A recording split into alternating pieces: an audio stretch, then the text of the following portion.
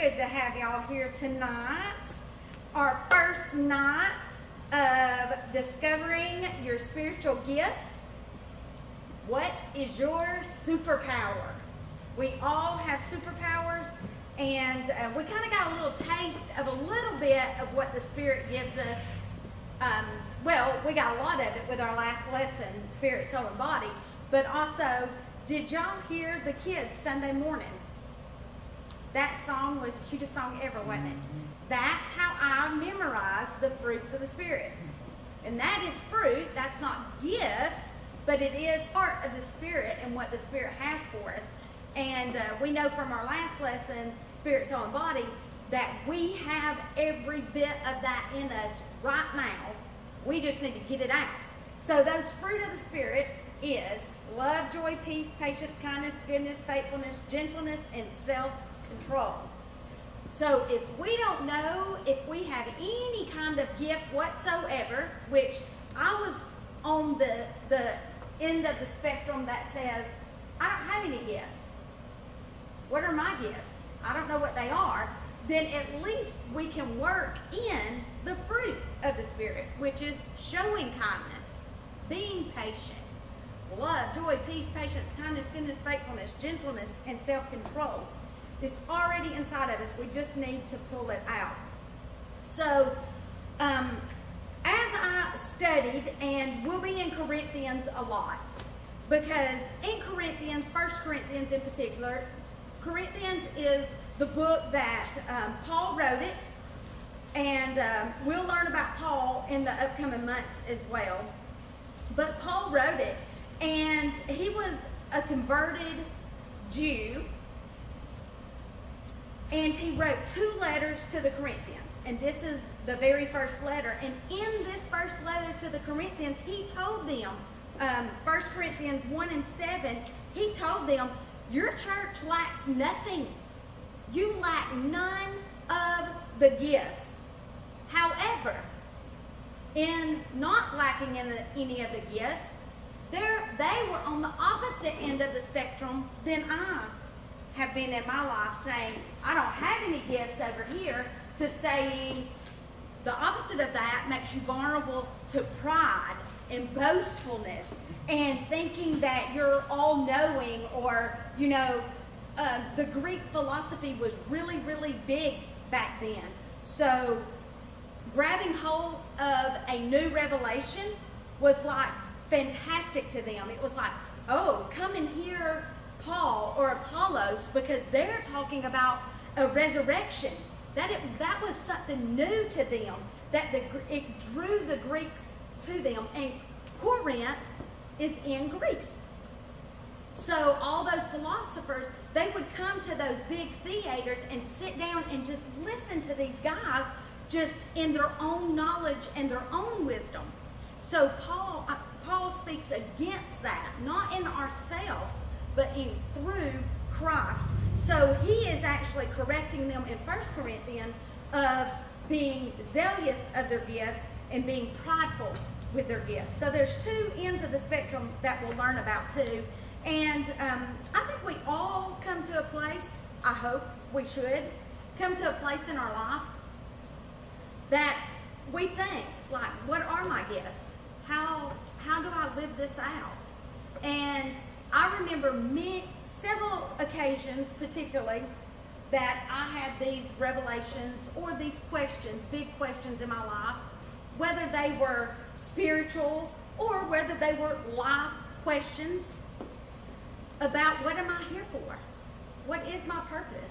Like, I remember standing in Walmart, and I had put my degree on hold because it just got hard. And I was going to school full-time, I was married, I was working full-time. It just got hard, so I said, I'm taking a semester off. And I remember after all the customers were out, Walmart zones, or we used to zone. It means pull up everything on the shelves and make it all look full again before first shift comes back in. We only had first and second shift. And I remember standing there, everybody was zoning, it was quiet in there, and I just remember thinking, I had put my school on hold, like I said, and I thought, is this all that you have for me, God? Is this what I'm here for? Like, what am I supposed to be doing? I felt so unfulfilled. And that was just on one occasion. And as I dug into my spiritual gifts and studying the Bible, then His Word opens up and showed me different things that I was good at and I excelled in, but I didn't think that they were true gifts. And I also remember one time at Jobber Farm, it was an epiphany moment, and we all should be doing that.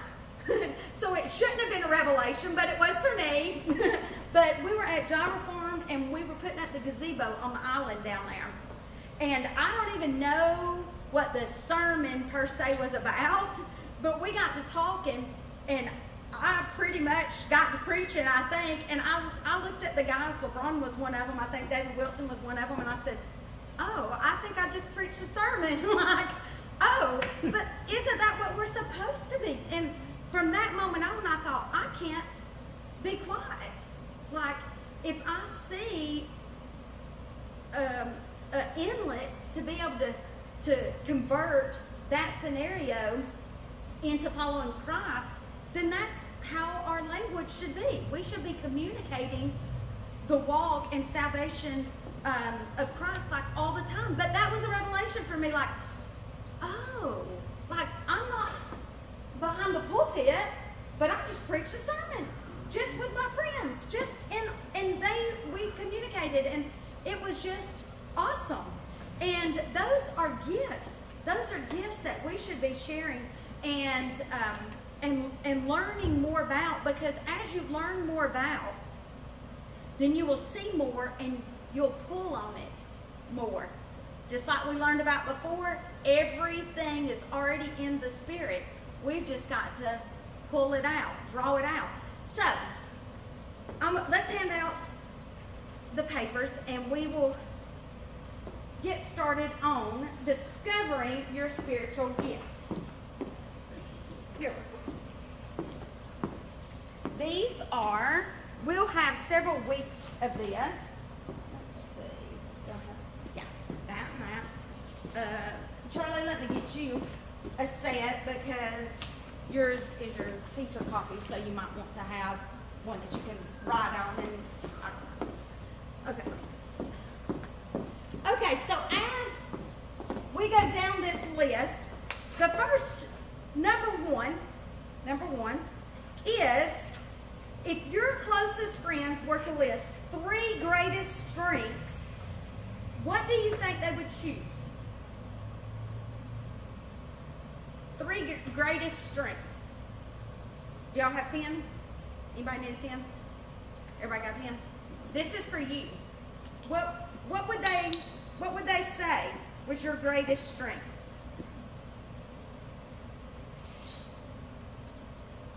What do you think, LeBron? My greatest strengths? Mm-hmm. I think I'm a good teacher. Mm-hmm. So I would hope they would say that. I think so. And I'm funny. Yeah. I hope they would say that. And I hope I inspire people. I hope I influence people to do good. I think so. Yeah. Yeah. Those are 3 things I hope they would say. Yeah. I know I asked one of my coworkers today, I'm like, what would you say? Because if no one spoke up, I was going to have to give like what I thought people would say about me. And I'm like, what would you say? And I was trying to see if I was kind. Because I hope that I'm a kind person. But I don't want to say that about myself. Just like LeBron said, I hope that they would say I'm kind. And he said, you're a shrewd, cold-hearted businesswoman. And I'm like, okay, that was the opposite of kind. Thank you. Moving right along.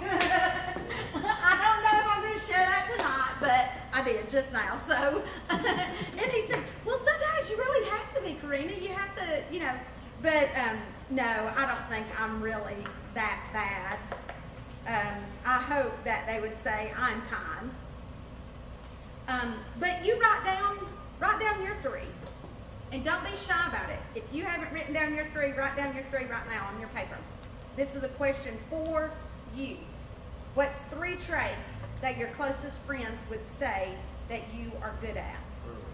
3 strengths. Charlie, thinking of others. Yeah. Randy's a good teacher. Randy's a great teacher. You know, it's yeah. Used to, it's been a few years, but used to Julie, when I was teaching a Sunday school class, and I did for 30 years, trying, and she would accuse me sometimes of babbling. And I said, there's a fine line between talking and babbling. And she said, well, you've crossed that line. It's time to go to church. But, you know, through teaching and speaking, it has called to my forefront the study part of it. I can't get up there and do what I do if I'm not in the Word. Now, is there room for improvement? Absolutely. Yes. But just like with watching The Chosen this 4th season, Julie wanted the remote. And she hardly ever, because we got that little thing that corner, and she drives me crazy. I said, you know, are you going to do a spell or something? But, you know, she wanted to be able to pause it so I could explain to her portions of that program that you know, I had to, not that I knew more than her, but there was just a lot to take in at times. Yeah. And she'd say, now wait a minute, who is that? And, you know, that kind of thing. But I think by, and I'm sorry I'm babbling again, but I think by teaching, it caused me to get into the Word more. And if I wasn't wanting to share that in a setting, then I don't know that I would do as much as I needed to. That is true. Yeah. It causes you that you want to be ready. You want to, and sometimes, yes, my notes are way too much sometimes, but it's my study notes. I'm not going to go over all that. Right. But it gave me a better understanding of, the topic in general. Yeah.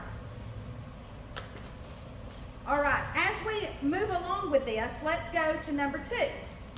Question number 2, as we learn about the fruits of the Spirit, what do all the gifts have in common? So let's look up some of these verses. 1 Corinthians 12, and we're going to start at 1, okay? Because I think it's important that we read that first part. 1 Corinthians 12. And we're looking for what do the gifts have in common and what makes them different. In common and different.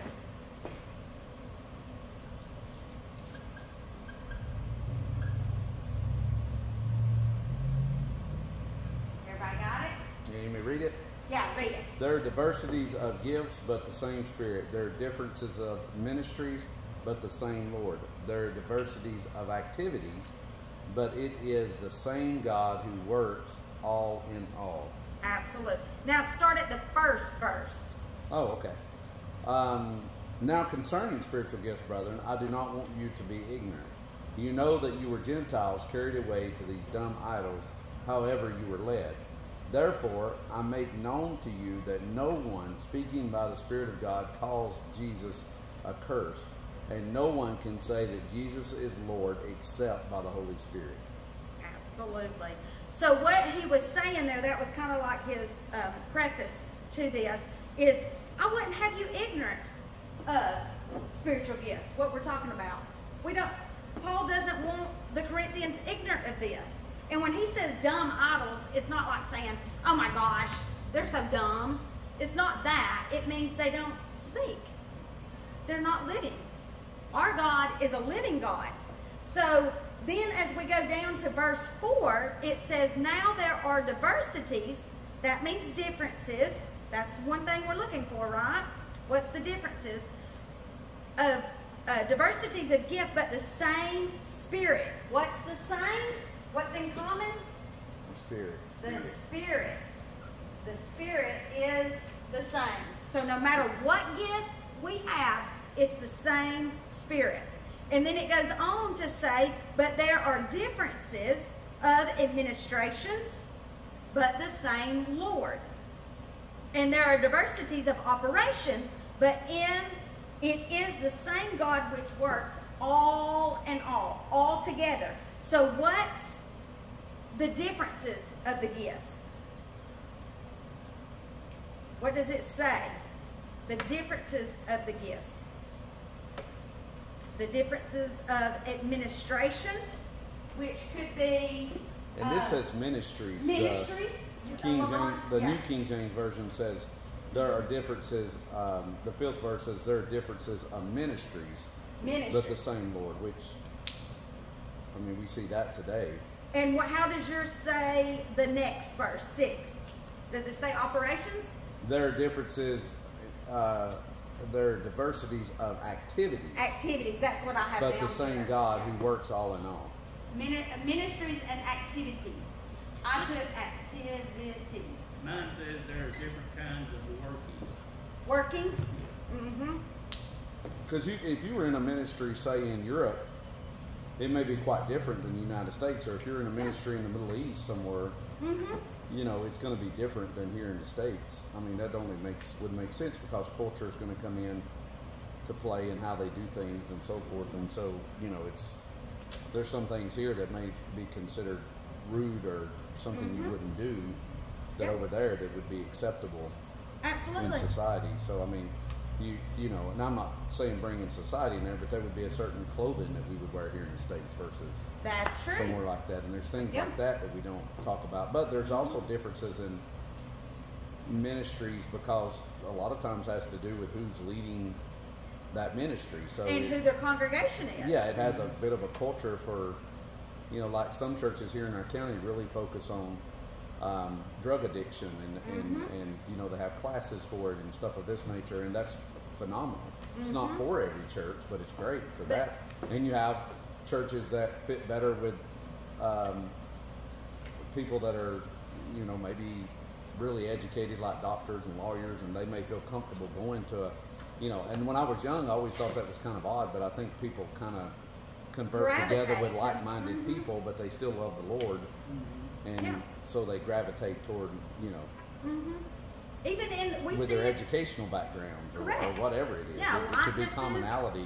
Yeah, even in denominations here, we have different beliefs because we interpret scriptures maybe a little bit different way with Church of God and Methodist and Presbyterian and all the different ones. But guess what we should have in common? The same Spirit. We should all be worshiping the same Lord. Well, and even the size of ministries. You know, some big ministries have a lot of different activities. Some people like the intimacy of a small church where, you know, where everybody knows everybody. Yeah, and it's kind of, sometimes it's even put down where they're like, oh, there's only 20 people go to church there, and it's like, but that's how the early church was. Yeah, and that may be what they're called to do. That they may be a community church that's for that local community, and they're fulfilling their calling. That doesn't mean they're unsuccessful in the ministry because they're ministering to 20, 30, or 40 people in their, you know, in their community church. Different. Yeah, it's just a different in ministries and activities. Sure, it's different there, but it's common in the Spirit. I don't think two people could be any different in their spiritual gifts than me and Julie are. You would never get her up there to speak, teach, or sing. But she thrives in the little kids, the helping with the jailhouse ministry. Yes. For, I don't know, probably 15 years she was the financial secretary of the church, and it was stuff that she was good at. And she wants to serve. You know? And so she keyed in on what she could do. She couldn't get up there and say 5 words without crying. Right. Yeah. You know, but I couldn't count 10 tickets without messing up my math. You know, you don't want me doing the financial work. You really don't want her up there speaking. We'll cut that part out of the video. She doesn't just not do anything. She knows what she's able to do. That's right. And she wants to. There's differences, and they all matter.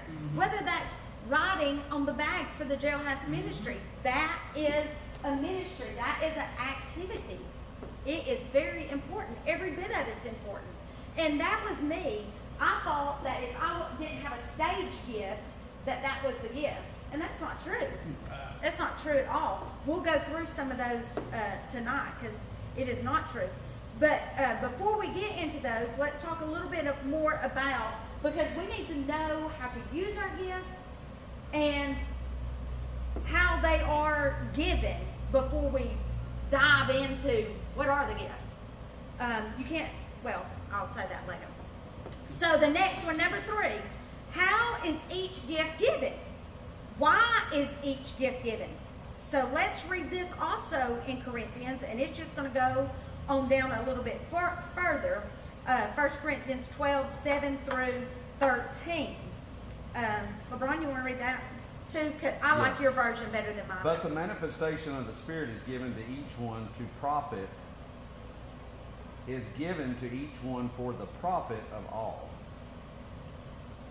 For to one is given the word of wisdom through the Spirit, to another the word of knowledge through the Spirit, to another faith by the same Spirit, to another gifts of healing by the same Spirit, to another the working of miracles, to another prophecy, and to another the discerning of spirits, to another different kinds of tongues, to another the interpretation of tongues. But one and the same Spirit works all these things, distributing to each one individually as he wills.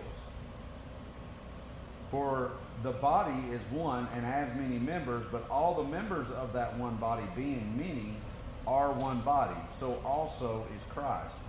For by one Spirit we were all baptized into one body, whether Jew or Greek, whether slave or free, and have all been made to drink into one Spirit. Wow. So in verse 7, the very first verse that LeBron read, he said to profit what? All. All. So why is each gift given? To profit everyone. To profit all. All. Not just me to be boastful that I'm a teacher and, you know, I'm a singer and I proclaim, I'm getting up here and I'm doing a concert. You know, have you heard, we went down here to Stephen at Connect City this past Saturday, and he said, you know what? He's the one who sings Come Jesus Come. Mm-hmm. And he said, if you come for a concert, you're going to be disappointed because I come to lead you in worship. You know, it's not about the gift, it's about the gift giver. And so to profit everyone is the reason why we are giving gifts. And let's look at verse 11. How is each gift given?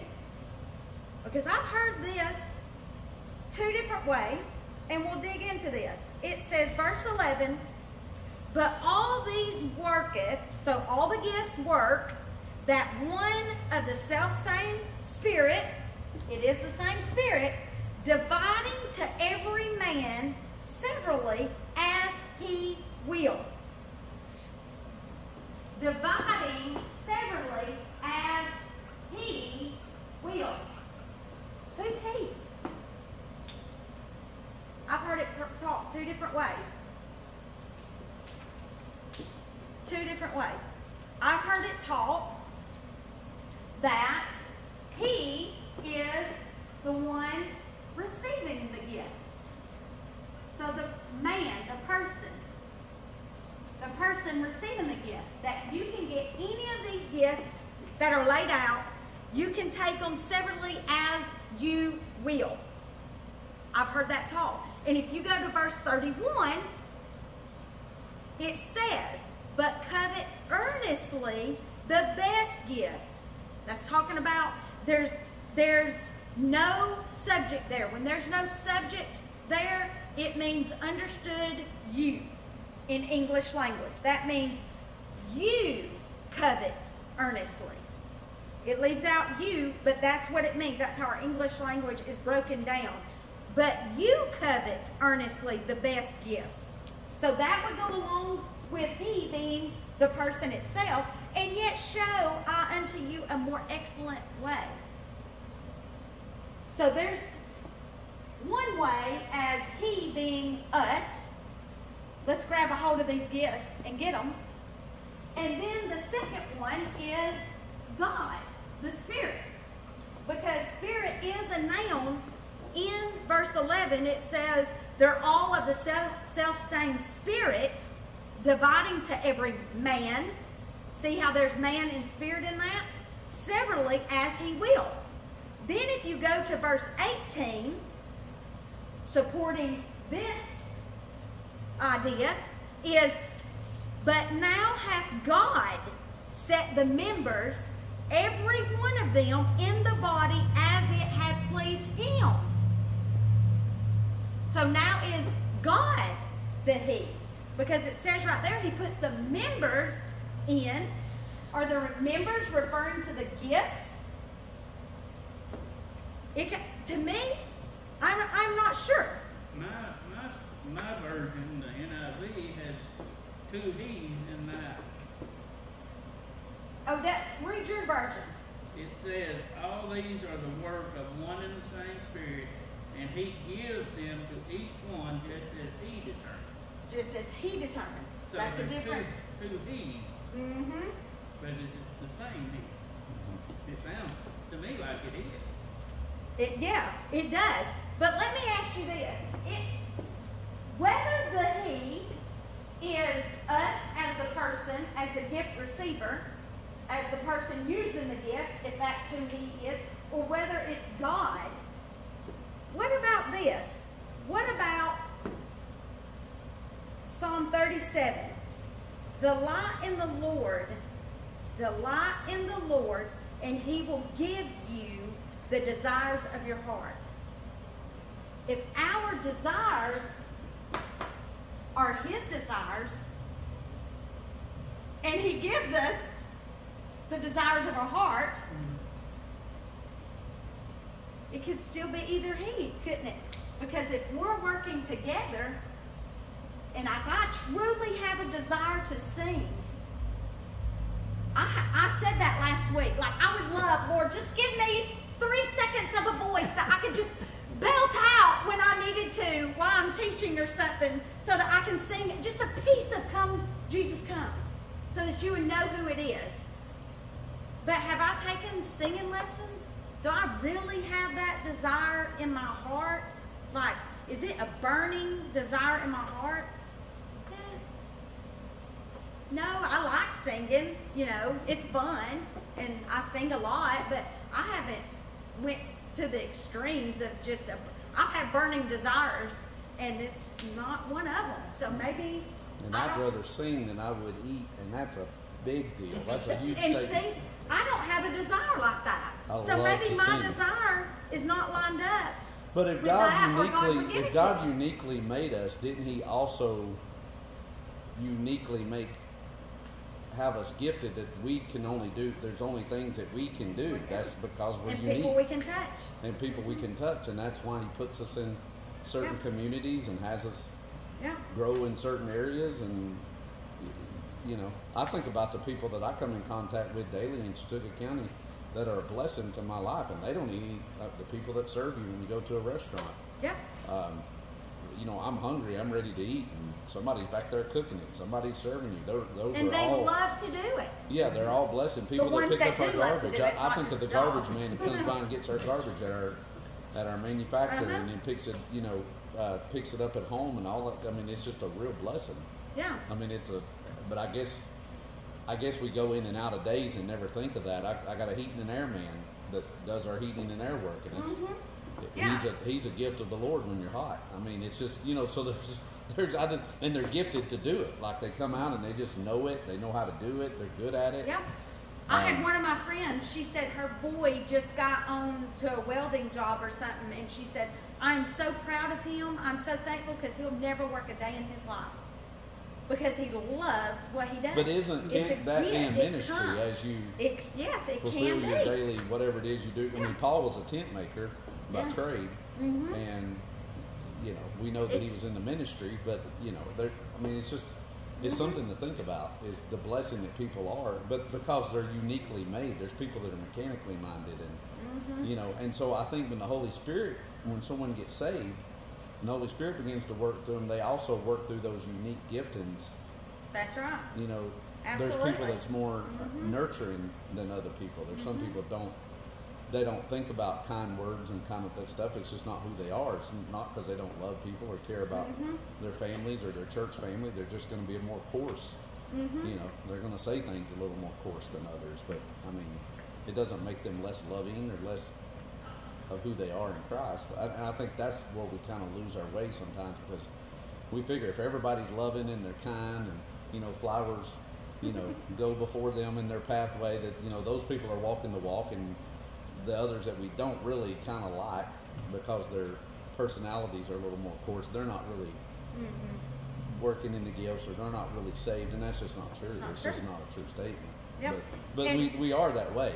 We gravitate toward people we like. And we spoke of someone today, and the guy helped another guy out, and he said, you know what, his heart is really sweet, isn't it? And I said, you know, if we came from his background, then we might be a little rough around the edges too, wouldn't we? You know, but I'm thankful. I said it last Wednesday. I had a little fairy tale upbringing, and nothing crazy went on, but except I got ran over twice, and you know, I mean, by a car. But yeah, and he can touch people that I can't touch because of his upbringing, because he understands a different life than I understand. But going back to, is it the person or is it God? Verse 31 says to covet the best gift. What does covet mean? Covet, sometimes we think of it as bad because the Ten Commandments has the word covet in it, right? It says don't covet your neighbor's belongings or your neighbor's wife. We teach it as belongings in the kids area because, you know, we don't want to say that, but it's a bad word, but it's not. Covet means to yearn for. Doesn't that sound like God will give us the desire, yearn, covet? Isn't that all sound like the same area of language? It does to me. So if covet that best gift, yearn after that best gift, and which is the ones we possess. And so I think it means to seek diligently. Yes. Through prayer and meditation Study. and study to figure out of the gifts that you have, which I think everybody has more than one. I do too. Yeah. That you can manifest to the most effective for the kingdom of God. That's right. Absolutely. For the kingdom. For everyone. For everyone. It says, but earnestly desire the best gifts, and yet I show you a more excellent way. But I always felt like the best gifts were like, you guys, your gifts. I mean, naturally, those are the best gifts because they're yours. It's what you have. Yeah. You know, I mean, my car is the best car, not because it's better than somebody beside of me, because it's the car God blessed me with. So it's the best car. It may not be the best car, like as far as society's concerned, but it's my car. He blessed me with it, so to me, society does not tell us it's the best car. You know, mine's the best clothes. You gotta have this. This is what I've got. You know, this is so. You know, and I think that keeps you from comparing yourself to other people, because people come and they think that somehow they're lesser in the kingdom because they don't get up and preach. No. Or they don't sing, or you know, it's like, who am I? And I just don't. You know, I think am we the preach a little best bit praise and worshiper right there where you're sitting at. Don't put me up here. Somebody's got to be on that pew, giving it back to you, encouraging you with worship. Exactly. You know, I don't want it there. I'm with Julie. Maybe I have it. You know, right, Charlie? Charlie set me down one time. He said, if you don't sing, get on key. If you don't sing on key, you can sit down. And I think people feel like they're not a part of the body. You know, because they're not the biggest parts of the body. Right. Yep, and we're going to go into that. And it's just not true. Yep. And Matthew even says, blessed is he who hungers and thirsts after righteousness. Doesn't that sound like a desire, a covenant, a longing for? Yeah. We will be filled. So if we're missing a gift and it will fulfill us, I believe if our desire, our heart is lined up with God, that we will receive it. But you gotta want to use it, don't you? Yes. Gifts. Like some people are like, I don't have any gifts. Sometimes you never really seek to see what they were. That's right. Yeah. So, like, You gotta look. You gotta know. like your mother had a way with children. Like when she, that was a gift that she had. Yeah. From the church we was at, House Street, all the way through. Even before that. Well, she could I don't know about Not now. but yeah. she could But all her life. calm when somebody else couldn't. It was the craziest thing. Oh yeah, calm a child. Absolutely. So I'll say God is the gift giver. And if we have a strong enough desire and our heart is right with Him, then He will give us the desires of our heart. So if we strongly desire a gift, I believe He will give it to us. He will fulfill us, like Matthew says. So let's move on to number 4. What are 2 statements we might be tempted to make as we discover our gifts? And I've already kind of touched on this a little bit. This is 1 Corinthians 12 and verse 14 and 6 through 16 is 1. So let's read that. For in fact, the body is not one member, but many. If the foot shall say, because I am not of the hand, I am not of the body, is it therefore not of the body? And if the ear should say, because I am not an eye, I am not of the body, is it therefore not of the body? Okay, so what's one statement that we could say? Because what? Because I am not A singular, I'm not a part of the body. Yeah, I'm not part. You know, the biggest one we make is I'm not comfortable doing that. Yeah. Yeah, that's That's just not something. yeah, I'm not comfortable. Yeah, well, I'm not comfortable almost every time getting up here. You know, teaching body, soul, and spirit, I never taught that before.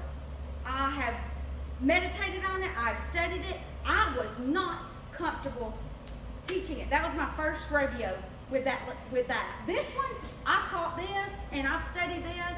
I went through this study probably 8 times myself, the exact same book. That's why I keep books, LeBron, because I read them more than once.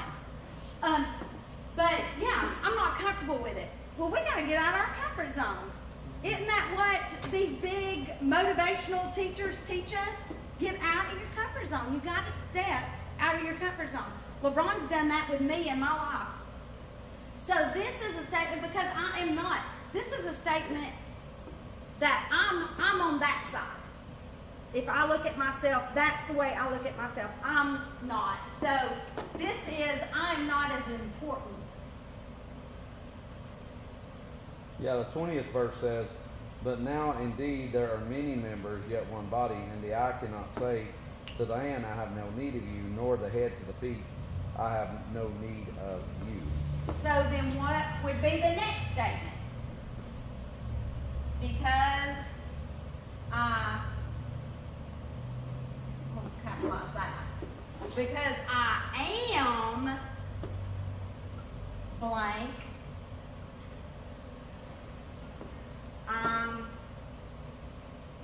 have no need of the rest. Maybe because I'm just a member. Well, then of the rest. Or should I say just a... Because I am the pastor, I ain't got no need for congregation. Oh, wow. Yeah, that would be... Oh. That's the opposite end of this, isn't it? Yeah. People think like that, don't they? This is the pride side of it. This is the pride side. Well, you could say because I sing, I don't need a praise and worship leader. Well, sure you need a praise and worship leader.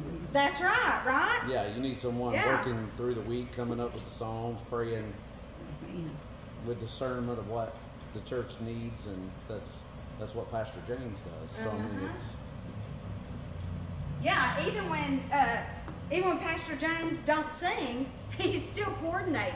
Right. He's still lining things up, and yeah, Because I'm a singer, I don't need a band. I can do all this on my own. I got a tape back there. I can go back there and punch the tape and come up here and grab my own microphone. No, so there's two ends of the spectrum. One that feels unimportant and one that feels like prideful. I can do this on my own. So we need to stay in the middle of those two, right? We need to keep this thing on an even keel. But that can happen. That can happen extremely easy. And I have even been here, even though this is the one I more so gravitate to, like I don't mean anything, I'm not that important, I don't have that big of a role. Sometimes I have said, well, this is the way I want it done, and this is the way, it's the best way to do it, and that's the way it's going to be done. Like, oh, wait, that kind of falls into that category, doesn't it? Like, because I'm a good organizer, that's the only way it can be done. Well, no, it's not. It can be done multiple ways, and I need people to help me do that. That is one of my strengths, organization. I didn't even know that was a strength. It come natural to me. And I just thought it was who I was, part of my personality. That's a gift that I can use. And it needs to be used a lot. Just look in our cubby holes and all our closets everywhere in this church house. Can you imagine the chaos without that? That's right. That'd Yeah. be like walking without feet. Yeah, exactly. It's just, you got to have all of that. Sure. Mhm. In anything. Absolutely. And we need everybody here. We need, Yeah. we need every member. Every member. Yeah. Is important. Absolutely. So those are two statements. And then number 5. With which of the above temptations do you struggle most frequently? I told you, I fit in this category. Because my gifts, when we flip over the board and you see the gifts lined up, my gift, I started with helps. And I just went around, what do you need? What do you need for your children's program? I can cut out the construction paper. I can provide the scissors. What do you need with the jail ministry? I can write on the bags. I can do whatever you need, but I wasn't coordinating anything. And I felt like that wasn't even a gift. And it is. It actually is a gift.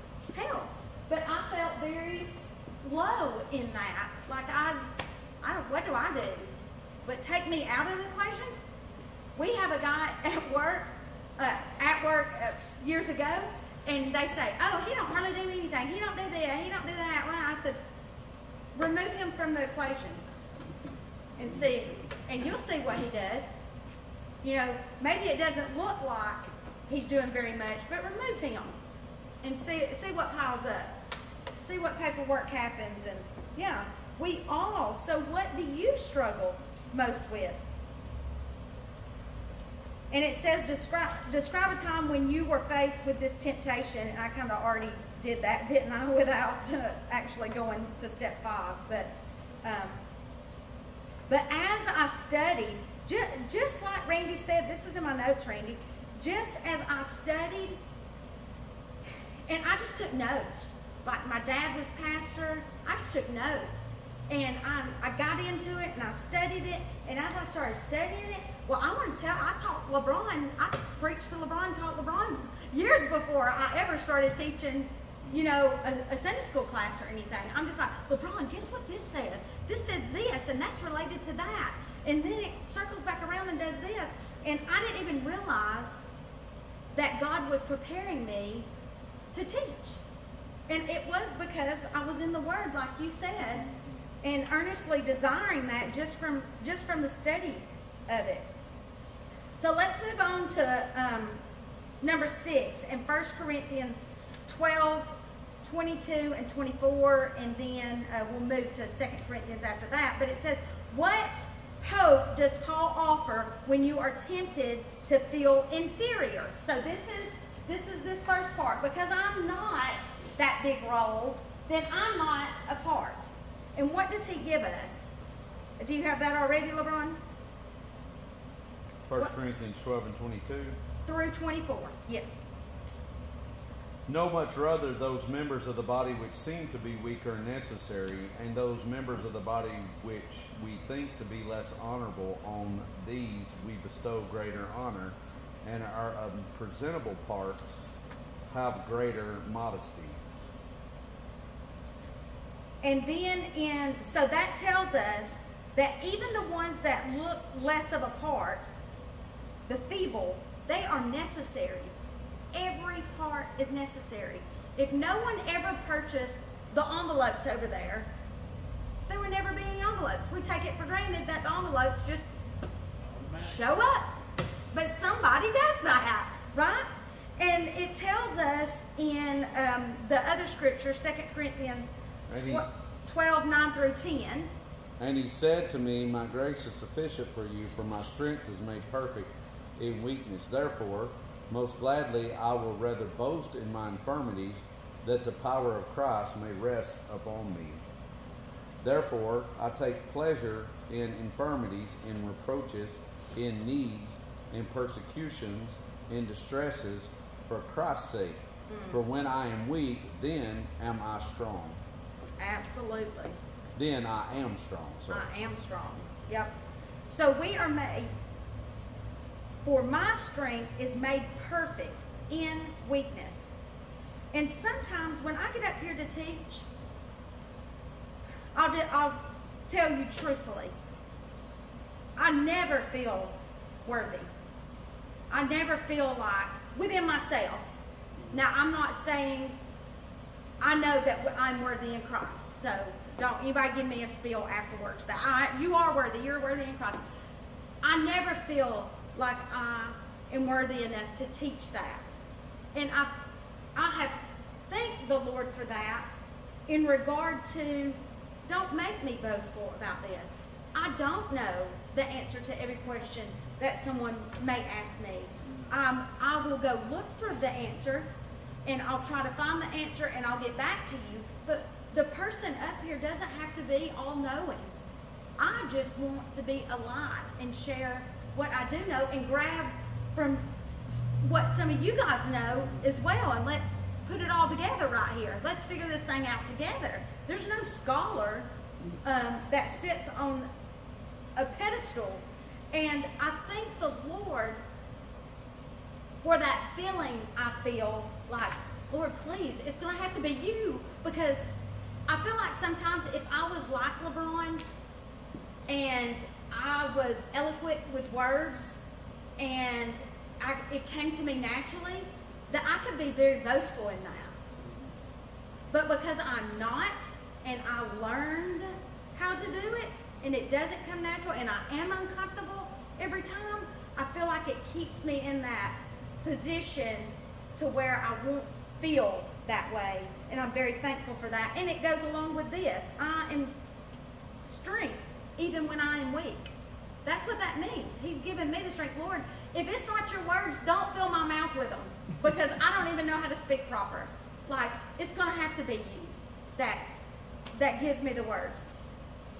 And he tempers us like steel, like that forged in fire episodes. Have you ever seen that? He puts us in the fire and tempers us. That's what that means. It makes us stronger. So his grace is sufficient in all of that. Now let's read the flip side to that, LeBron. I'm just using you tonight, aren't I? There's other people that can read this. If the whole body were an eye, where would be the hearing? Is that where we're at? 1 Corinthians 12, 17 through 18, the next, where it says what's on the opposite end that Paul offers when you are tempted to feel superior. What does he tell us? Number 7.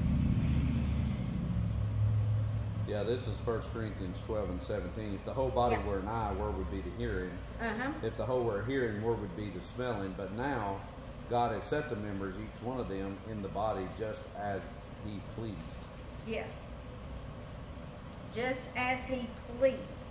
And then in Romans, I love this one. Romans 12 and 3. For I say, through the grace given to me, to everyone who is among you, not to think of himself more highly than he ought to think, but to think soberly, as God has dealt to each one a measure of faith. Yes. So don't think more highly, when we're talking about this one down here, don't think more highly of ourselves than we ought. Then what does verse 10 say? Be kindly affectionate to one another with brotherly love, in honor, giving preference to one another. Giving preference to one another. That means preferring someone over yourself. So if you had a song to sing and someone else truly now we have to work in, as the Spirit gives us discernment as well, and not in ourselves. But if someone truly said to Charlie, I just really have this song, it's on my heart, the Spirit is begging me to sing it, then Charlie would say, take my spot. But yes, the Holy key. Spirit. Yeah, but sing on key, sister. Sing on key. Now, Karina, I know that the Lord did not tell you that. But you know, for me, and I don't know how to really say this, but for all the years that I did a Sunday school group, I always told them I'm the facilitator. That's right. It's because I want you to get in God's Word just as much as I get in God's Word. I don't want, and so I'd say, all right, next Sunday, it's going to be open table discussion, and this is what we're going to be studying. So we get there the next Sunday, Julie would normally read it. And 9 or 10 people in there. All right, Scott, what did we get it? Well, I never did get time to, Yeah. and by standing up here, going through the Scripture, giving my take on it, my interpretation, I'm making you lazy in your study habit. Yep. And so one day I went in and I said, okay, today I'm not talking. So we sat there about 20 minutes and nobody said a word. And I said, well, somebody got to talk. But to me, it needs to be taking the information that you give me and going home and researching that and coming up with and bringing it back to the table that somebody else may get something out of it. Right. But we tend and I know you feel this from up there, sometimes you're preaching to the choir sometimes. It's just like nothing clicked today. Yeah. Hey, I just give one of my most heartfelt deliveries. Yeah. And everybody's worried about getting the Taco Bell before the Baptist church. Yeah. It gets disheartening from time to time, but it's like pulling teeth. Yeah. Sometimes getting the people involved and getting them in that mindset of we're here. We're all here to worship and give God the glory. How can we participate in that as a congregation, individually? Yeah. That's right. We're just, teachers are just lead learners. That's what I like to call them, lead learners. Because we're just leading the learning. We should all be going home and studying this for ourselves and digging into it and being ready next week to unwrap these gifts and know what they are. So as we dig into this, we see that we should think of ourselves soberly and not more highly than we ought, right? When we're turned that way. And then, as we have already read, number 8, the last one, how does God arrange the parts of the body? And we read this. What does it say? As it pleases who? Him. As it pleases Him. That's how that God arranges the parts of the body. So you can see that bottom part is just for fun. So speaking of doing something at home, that is something you could take home and do that at home. Look up the Bible verses. I did this for a ladies group, so everything we're going to talk about, like, they're all ladies. because when I made this study, I made it up on the women of the Bible. So pair those up to who said what as you study those, and see if you can do it without looking at the verses. Just knowing those people like Rhoda and Abigail and Esther and Rebecca and Ruth and Mary and Eve, and see if you could pair those up and see what their response was. It's kind of a little response thing. And then next week, Charlie will be teaching lesson number 2, and he'll open up these, and I already gave you a prelude to that, even though that's part of lesson number 2. I went ahead and gave it to you so you could prepare for next week. It's opening the gifts. And there's 2 types of gifts, really, speaking gifts and serving gifts. But then there's some that cross over speaking and serving. And we put that in a different category. So there's prophecy and teaching, evangelism, encouragement, discernment, wisdom, knowledge, tongues, and interpretation. These are all gifts that use a voice. These are speaking gifts. You have to open your mouth. You have to be with people in order to use these gifts, right? They're speaking. Serving gifts are helps and service, hospitality, mercy. How is mercy a gift? Giving, healing, miracles, faith, intercession, even creative ability, which is not cited in the Bible, but we went ahead and put it on the list because it is useful in the church, very much so. And then some that cross over into speaking and serving are apostleship and shepherding, leadership and administration. You kind of have to have a combination of both of those, speaking and serving. So we'll dig deeper into each one of these as the weeks go along, and open them up and see what is uniquely ours. Which ones are ours? And does anybody have any more comments or questions, or will we end? All right. Charlie, would you like to pray and bless us out? Sure. Heavenly Father, we thank you for this Bible study tonight, Lord. We thank you for this gathering tonight. We just thank you for all that you have blessed us with, Lord. And we thank you for giving us gifts, and we thank you for allowing us to use those gifts and to bless others. And we thank you, Lord, for bringing a study tonight so we can take the material and learn what our gifts are and what we need to be doing for you to further your kingdom. In Jesus' name we pray. Amen. Amen.